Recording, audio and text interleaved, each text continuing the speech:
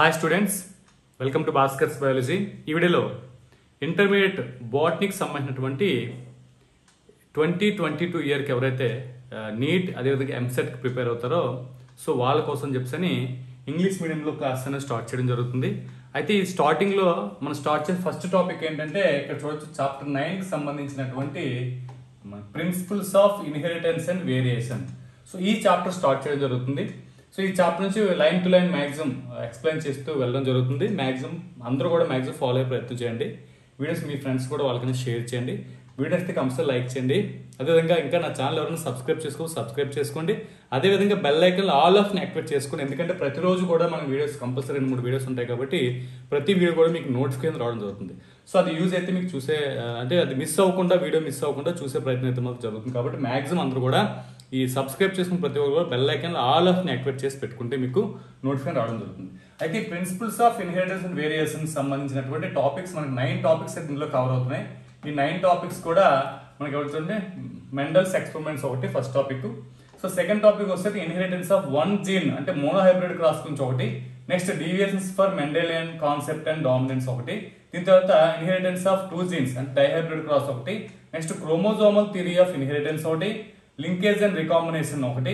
దీంతో పాటు మ్యూటేషన్స్ ఒకటి. సో ఈ టాపిక్స్ అండ్ 7 టాపిక్స్ అయితే మాత్రం ఈ చాప్టర్ లో కవర్ అవడం జరుగుతుంది.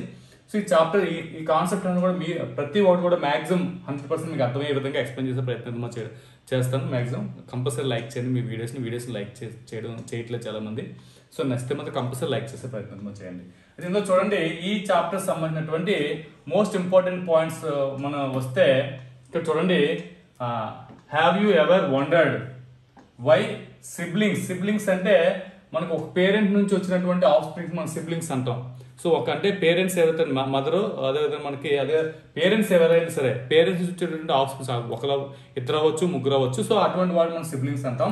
Some times looks very similar to each other. కొన్ని సందర్భాలు అంటే ఇద్దరు కూడా ఒకళ్ళిద్దరు అంటే మదర్ ఫాదర్ పేరెంట్స్ ఎవరైతే వాళ్ళకి పుట్టినటువంటి సిబ్లింగ్స్ ఎవరైతే ఉంటారో పిల్లలు ఎవరైతే ఉంటారో వాళ్ళు చూడడానికి ఒకేలా ఉండొచ్చు కొన్ని సందర్భాల్లో.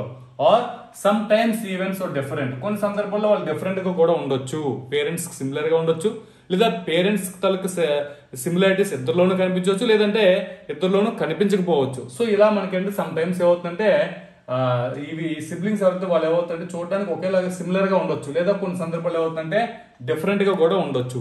సో ఇలా ఎందుకు జరుగుతుందని చెప్పి క్వశ్చన్ చేస్తే చూడండి, these and several related questions are dealt with మనకంటే scientifically in a branch of biology known as genetics. So ఇటువంటి క్వశ్చన్స్ కన్నిటి కూడా ఆన్సర్స్. ఎందుకని ఇద్దరు సిబ్లింగ్స్ ఇద్దరు కూడా ఒకేలా ఉన్నారు కొన్ని సందర్భాల్లో కొన్ని పేరెంట్స్ కి వచ్చేసరికి వాళ్ళ తాలూకా సిబ్లింగ్స్ కి వచ్చేసరికి డిఫరెన్స్ ఎందుకు వస్తుంది, సిమిలారిటీస్ ఎందుకు వస్తున్నాయి, డిఫరెన్స్ ఎందుకు వస్తున్నాయి. సో ఇటువంటి వాటిని కూడా ఇలాంటి సెవరల్ రిలేటెడ్ క్వశ్చన్ ఇలాంటి క్వశ్చన్స్ అన్నింటినీ కూడా మనం సైంటిఫికల్ గా చెప్పేటువంటి బయాలజీలో ఉన్నటువంటి బ్రాంచ్ ని మనం జెనెటిక్స్ అని చెప్పడం జరుగుతుంది. జెనెటిక్స్ లో ఈ రిలేషన్ సిమిలారిటీస్ అదే మనకి ఈ డిఫరెన్స్ ఏ విధంగా వస్తుందని చెప్పేటువంటి ఈ బయాలజీలో వన్ ఆఫ్ ద బ్రాంచ్ ఏంటంటే జెనెటిక్స్ అని చెప్పడం జరుగుతుంది. చూడండి, the subject deals with the inheritance as well as the variations of characters from parents to of springs. Parents నుంచి వచ్చిన ఆఫ్ స్ప్రింగ్స్ లో అంటే ఏదైతే జెనెటిక్స్ అనేటువంటి టాపిక్ ఏదైతే బ్రాంచ్ ఏదైతే ఉందో బయాలజీ బ్రాంచ్, ఈ జెనెటిక్ అనేది ఈ బ్రాంచ్ లో దేని డీల్ చేస్తుంది అంటే ఇన్హెరిటెన్స్ అంటే parents taluka characters of spring లో కనిపిస్తే మనం ఇన్హెరిటెన్స్ అంటాం. As well as variations. In case కనిపించకుండా కొత్త క్యారెక్టర్ ఏమైనా వస్తే మనం వేరియేషన్ అంటాం. అంటే inheritance at that same time variations ఏంటి of characters from parents to of springs పిల్లలు.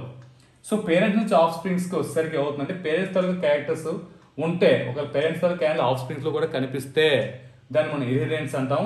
Parents taluka characters of springs కనిపించకపోతే దాన్ని మనం వేరియేషన్స్ అంటాం. సో ఈ రకంగా మనం చెప్పడం జరుగుతుంది. సో నెక్స్ట్ వచ్చేసరికి చూడండి, humans new from as early as 8000 to 1000 బీసీలో మనకి ఏమవుతుందంటే that one of the cause of variations was hidden in sexual reproduction.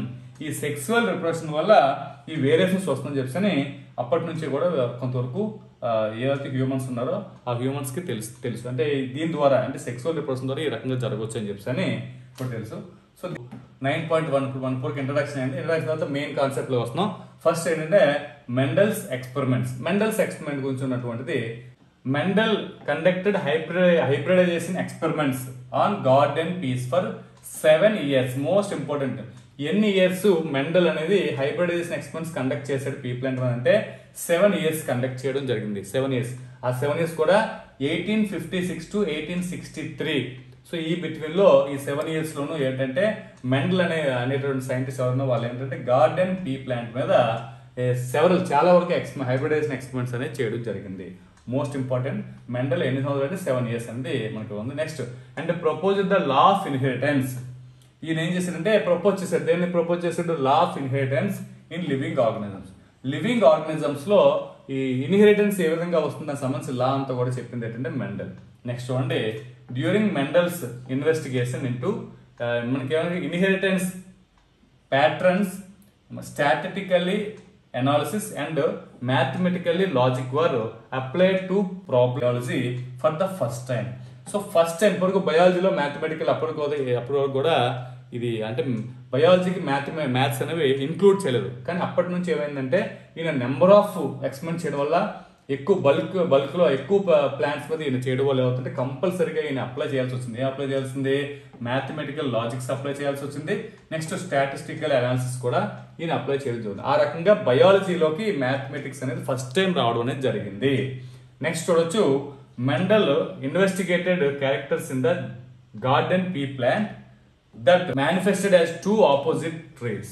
So ట్రైట్స్ opposite ట్రైట్స్ అనేవి తీసుకోవడం జరిగింది. ఈ క్యారెక్టర్స్ లో పీ ప్లాంట్ లో ఏమవుతుంటే ఆపోజిట్ ట్రైట్స్ అని తీసుకోవడం జరిగింది. ఆపోజిట్ ట్రైట్స్ అంటే ఏంటంటే ఇక్కడ చూడండి ఒక ఎగ్జాంపుల్ ఇచ్చాడు. టాల్ ఆర్ డ్వార్ఫ్ ప్లాంట్స్ అంటే పొడవుగా ఉన్నటువంటి గార్డెన్ పీ ప్లాంట్ తీసుకున్నాడు. అట్ దట్ సేమ్ టైం పొట్టిగా ఉన్నటువంటి గార్డెన్ పీ ప్లాంట్ తీసుకోవడం జరిగింది. ఇలా మనకైతే ట్రైట్స్ ఆపోజిట్ ట్రైట్స్ పొడవు పొట్టి టాల్ డ్వార్ఫ్ ఆ రకంగా ఆపోజిట్ గా చేయాలి. ఇంకొక ఎగ్జాంపుల్ వచ్చిందంటే ఎల్లో ఆర్ గ్రీన్ సీడ్స్ ఏవైతే ఎల్లో కలర్ లో ఉన్నటువంటి సీడ్స్ అదే మనకి గ్రీన్ కలర్ లో ఉన్న సీడ్స్ ఇలా ఆపోజిట్ గా ఉన్నటువంటి ఆ ట్రేడ్స్ తీసుకొని దాని మీద ఏంటంటే ఇన్వెస్టిగేషన్ అనేది క్యాట్స్ మీద చేయడం అనేది జరిగింది మెండల్ అనే సైంటిస్ట్. సో నెక్స్ట్ చూద్దాం. మెండల్ కండక్టెడ్ ఆర్టిఫిషియల్ పాలినేషన్ అంటే cross pollination experiment using several true breeding P lines. ఇక్కడ గుర్తుపెట్టుకుంటే ట్రూ బ్రీడింగ్ పీ లైన్స్ అని చెప్పారు. ట్రూ బ్రీడింగ్ అంటే ఏంటంటే మనకి ఇక్కడ ఇవ్వడం జరుగుతుంది. అప్పుడు మీకు ఇంకా బెటర్గా అర్థమవుతుంది. అయితే ఈయన ఏం చేశాడంటే ఆర్టిఫిషియల్ పాలినేషన్ ఒక రకంగా క్రాస్ పాలినేషన్ ఆర్టిఫిషియల్ చేశారు. ఆర్టిఫిషియల్ అంటే హ్యాండ్ పాలినేషన్ ఒక రకంగా. అంటే ఈయనే ఏంటంటే ఒక టాల్ డ్వార్ఫ్ 2 ప్లాంట్స్ తీసుకొని ఆ టాల్ ప్లాంట్ డ్వార్ఫ్ ప్లాంట్ లో ఉన్న ఫ్లవర్స్ మధ్యన ఈయనే పాలినేషన్ చేయడం అంటే హ్యాండ్ తో పాలినేషన్ చేస్తే దాన్ని మనం ఏంటంటే ఆర్టిఫిషియల్ పాలినేషన్ అంటాం. సో మనం అనుకునే విధంగా క్రాస్ పాలినేషన్ చేయడానికి అయితే మాత్రం ఈయన ఏంటంటే several true breeding P lines అయితే మనం తీయడం జరిగింది. చూడండి, ఏ true breeding lines is one that having undergone continuous self pollination so that stable trait inheritance and expressions for several generations. So ఇక్కడ చూడొచ్చు, గుర్తుపెట్టుకుంటే అసలు ట్రూ బ్రీడింగ్ లో ఏం జరుగుతుందంటే అండర్గాన్ కంటిన్యూస్ సెల్ఫ్ పాలినేషన్ చేస్తారు కంటిన్యూస్ గా. సో ఒక పేరెంట్ సెలెక్ట్ చేసుకుంటారు, మేల్ ఫీమేల్ సెలెక్ట్ చేసుకుంటారు, దానిలోనే సెల్ఫ్ పాలినేట్ చేస్తారు. సో సెల్ఫ్ పాలినేట్ చేసిన తర్వాత ఏమవుతుందంటే ఒక పేరెంట్ కాదు ఇక్కడ ఒక ప్లాంట్ తీసుకుని దానిలో సెల్ఫ్ పాలినేట్ చేస్తారు, దానికి అయితే పాలినేషన్ చేస్తుంటారు. సో దాని తర్వాత దానికి అయితే అలా సెవరల్ గా మనకి ఎక్కువగా first generation, second generation, third generation ఇలా సెల్ఫ్ పాలినేషన్ చేస్తే సెవరల్ టైమ్స్ అప్పుడు ఏమవుతుందంటే ఆ జీన్ తాలూకా అదే ప్లాంట్ తాలూకా క్యారెక్టర్ స్టేబుల్ అవుతుంది. అది ఏంటంటే ఇంకా ఆ క్యారెక్టర్ మారకుండా స్టేబుల్ అవుతుంది. స్టేబుల్ అవడాన్ని మనం ఏంటంటే మనం ట్రూ బ్రీడింగ్ అని చెప్పొచ్చు. ఇక్కడ చూడండి, Mendel selected 14 true breeding pea plants అంటే వెరైటీస్. సో మొత్తం ఎన్ని రకాలుగా ఈయన ట్రూ బ్రీడ్స్ ప్రొడ్యూస్ చేసినట్టు 14 టైప్స్. గుర్తుపెట్టుకోవాలి, ఎన్ని ట్రూ బ్రీడ్స్ ఈయన సెలెక్ట్ చేసినట్టు 14 టైప్స్ ఆఫ్ ట్రూ బ్రీడ్స్ అంటే ఫర్ ఎగ్జాంపుల్ ఒక టాల్ ప్లాంట్ ఉంది. సో ఇది టాల్ ప్లాంట్ చాలా పొడవుగా ఉంటుంది. ఈ టాల్ ప్లాంట్ లో ఫ్లవర్ లో ఏమవుతుంది, దీనికే క్రాస్ సెల్ఫ్ పాలినేట్ చేస్తారు. దీని నుంచి మనకి సీడ్స్ వస్తాయి, సీడ్స్ మళ్ళీ జర్మినేట్ చేసి మళ్ళీ ఫ్లవర్స్ వచ్చిన దీనికి మళ్ళీ ఏం చేస్తారు, సెల్ఫ్ పాలినేట్ చేస్తారు. అలా దానికైతే అలా మనకి సెవరల్ జనరేషన్స్ అనేవి ఈ రకంగా అయితే అప్పుడు ఈ టాల్ ఏదైతే క్యారెక్టర్ ఉందో ఆ క్యారెక్టర్ స్టేబుల్ అవుతుంది. సో అందులో మనకి చేంజ్ అవడానికి లేకుండా స్టేబుల్ అవుతుంది. ఇలా వచ్చిన దాన్ని మనం ఏంటంటే ట్రూ బ్రీడ్ అని చెప్పడం జరుగుతుంది. నెక్స్ట్ చూడొచ్చు, ఎన్ని 14 true breeding pea plants varieties అని సెలెక్ట్ చేయడం జరిగింది. Smooth are wrinkled seeds, yellow or green seeds, smooth or inflected pods, that green and yellow pods, తర్వాత టాల్ అండ్ డ్వార్ఫ్ ప్లాంట్స్. ఇలా మనకంటే డిఫరెంట్ ట్రేడ్స్ కింద డివైడ్ చేసి ఈ ఆపోజిట్ ట్రేడ్స్ కింద వీటిని మనం ప్రతి దాన్ని కూడా ఫర్ ఎగ్జాంపుల్ గ్రీన్ సీడ్స్ ఉన్న దాన్ని ఏంటంటే గ్రీన్ సీడ్స్ అని ఒక వెరైటీ అనుకుందాం. సో అలా మనకి రింకిల్ సీడ్స్ అనేది ఒక వెరైటీ, అలాగే స్మూత్ సీడ్స్ అనేది ఒక వెరైటీ. ఇలా ప్రతిదీ ట్రూ బ్రీడ్ కింద ఈయన చేయడం జరిగింది. అంటే స్మూత్ ఏదైతే మనకి స్మూత్ సీడ్స్ ఉన్నటువంటి ప్లాంట్ ఏదైతే ఉందో అది ట్రూ బ్రీడ్, అలాగే రింకిల్ సీడ్స్ ఉన్నటువంటి ప్లాంట్ ఏదైతే అది ట్రూ బ్రీడ్.